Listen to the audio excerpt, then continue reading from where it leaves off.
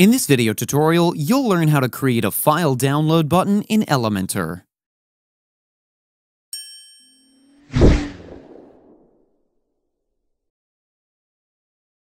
First, you need to upload the file in WordPress to get its link. To do so, hover onto Media and click on Add New. Now click on Select Files and select the file from the device. I'm going to upload a PDF. This will take a few seconds.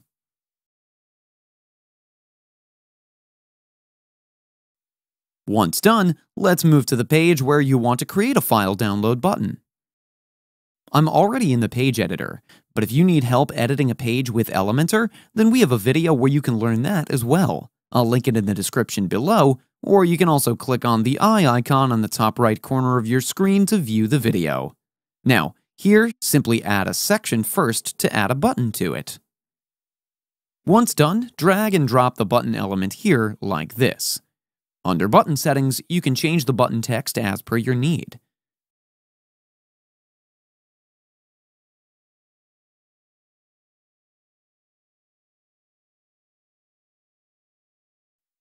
Now, here under Link, you have to add the PDF file link which we added earlier in this video.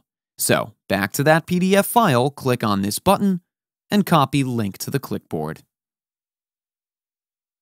Once done, simply paste the link here. This will make this button as a file download button.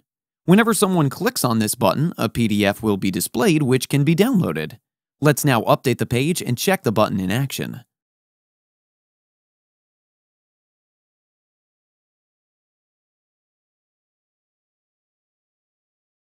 On clicking this button, you can see the PDF file here. This is how easy it is to create a file download button in Elementor. That's it for today's video. If you have any questions or comments, please leave them in the comments section below. And if you like this video, please click on the like button.